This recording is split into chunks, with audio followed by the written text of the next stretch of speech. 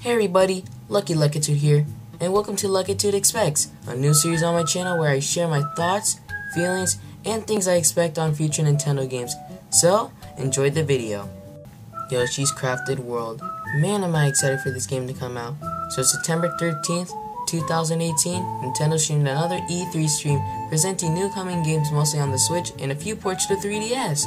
But most of all, out of all the Switch games that caught my eye, only 3 games was I excited for. Obviously Super Smash Bros. Ultimate, but the other games that caught my eye were Yoshi's Crafted World and Luigi's Mansion 3. Damn, did this game look exciting. I already played Yoshi's Woolly World and it was a blast, but this game took some details from Yoshi's Woolly World and past Yoshi games and took it to the extreme. Let's see what I have to say about the game with the information we have, and Lakitu start.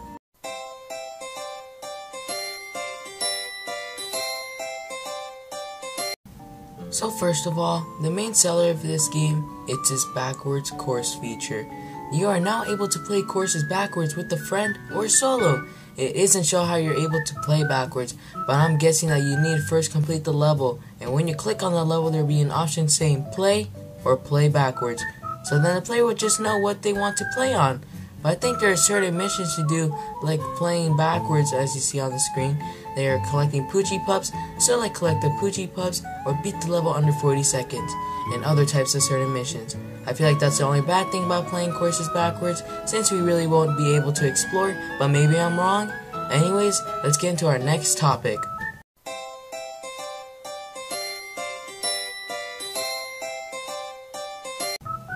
I feel like this type of world menu isn't as fun as it was in Yoshi's Woolly World on the Wii U. Just because you can't roam the area, just like in Super Mario 3D World, and I thought it was cool adding that to Woolly World. But now they just removed it from Crafted World. I'm surprised because the Switch is able to handle this something unique and cool. But to be honest, I have a prediction that might go against my statement. I feel like this is actually a level menu with many worlds to take different paths to each boss fight of each world. I'm assuming that because this is one huge island and there are more islands to explore. Why? Because if you haven't noticed, this island has paths that look like it might be connected with other islands. Also, this island is shaped like a fish, which maybe means that other islands are shaped in certain animals. Maybe? I don't know. I may be wrong, guys. Anyways, now let's go into topic 2.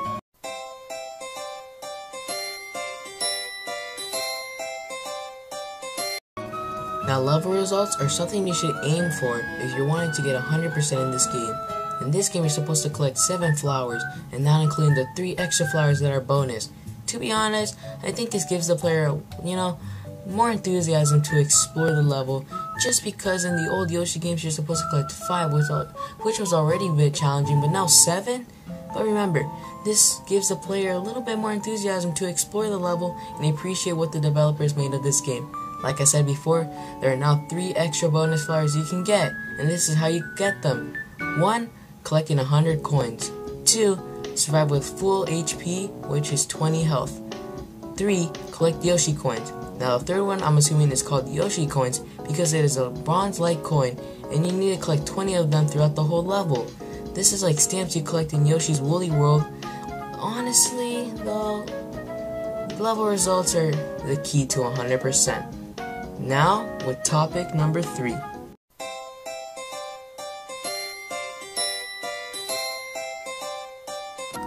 Damn, am I expecting great level designs. Not only you're able to go backwards, but also flip certain walls, pipes, and even turn around to the other side of the course. Imagine what they can do with this. Remember in Super Mario World and Bowser's Castle, there were different doors leading to certain rooms? It was like a maze. Imagine they can recreate that, but put the flip mechanic in. Not only that, they also have a switch mechanic where you're able to switch your room upside down or sideways. Honestly, this is personally my favorite new mechanic added into the game, just because of all the possibilities for amazing level designs. Like imagine a level where you're in a mini town and trying to find your way out, but the exit is upside down. With this feature, will just save the day and make it complete the level. So many possibilities for these level designs. Nintendo better not disappoint us. Now to topic number 4. Eggs. So the eggs in this game are the same eggs from the previous game, but they add a little small features to them that make them different from each other. So the first egg is the green egg. Obviously, your basic egg, you can throw it at enemies, you can hit walls to find secrets and more. The second egg, which is the yellow egg. This egg gives you coins every time you hit an enemy.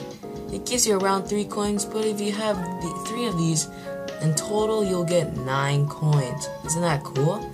Now the third egg is probably my second favorite and most useful egg in my opinion, because when you hit an enemy it gives you 3 extra eggs. So say if you have 1 egg left and that 1 egg left is a blue egg, you hit an enemy and you get 3 extra eggs. That is just so OP, guys. And just imagine you have a full egg party of just blue eggs. Anyways, the fourth egg is personally my favorite. It's called the red egg. The red egg is my favorite just because every time you hit an enemy, it gives you 3 extra health. And I prefer this egg more than the blue egg just because you can get health. You can only get health from checkpoints and hidden question marks. This will be so useful if you have under 10 health. Anyways, into our next topic.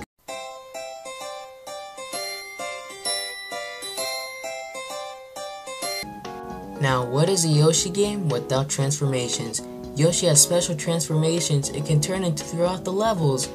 In Yoshi's Island, we got a train, car, helicopter, mole, and a submarine. In Yoshi's New Island, we got a hot air balloon, drill, minecart, helicopter, submarine, and a ski. They only added 2 new transformations, which are the ski and hot air balloon. The other 4 just work the same as Yoshi's Island's transformations.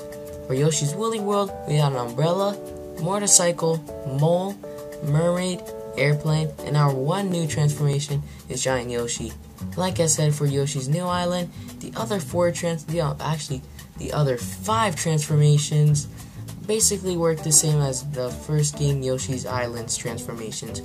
Now some new transformation ideas, maybe we can use like a tiny Yoshi instead of destroying everything with the big Yoshi. Maybe with tiny Yoshi you can try to avoid everything that's trying to destroy you. Maybe like Koopas, Shy Guy spears, like they're trying to throw it at us. Piranha planes coming out of pipes upside down and coming from the ground. And you know, you can probably make so many levels with this tiny Yoshi. Or maybe a UFO, which Yoshi's trying to avoid getting shot by lasers or getting hit by Chemic's magic. Isn't that so cool? Or maybe some even better ideas that Nintendo can probably come up with than my ideas. Anyways, into our final topic.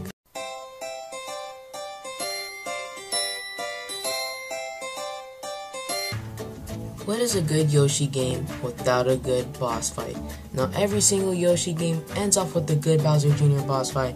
Now I don't want to change the final boss. I really like Bowser Jr. as Yoshi's main boss. And I'm only talking about the games that Yoshi's actually have a story and not the spin-offs, which are Yoshi's Cookie and Yoshi's Touch and Go. Now for the world bosses, I think they'll sort it out by the shape of the island. For example, this world boss will maybe be something related to water. Now because the island is basically shape of a fish. I may be wrong, but if I'm correct, not gonna lie guys, I would be a bit hyped to know I got something correct once in my life. That's a big fat rib. Anyways guys, if you guys did enjoy the video, drop a like and comment down below if you have any expectations for this amazing Yoshi game. Subscribe if you enjoyed this video, and for more Lakitu expects coming soon in the future. But anyways guys, have a great day, and Lakitu out.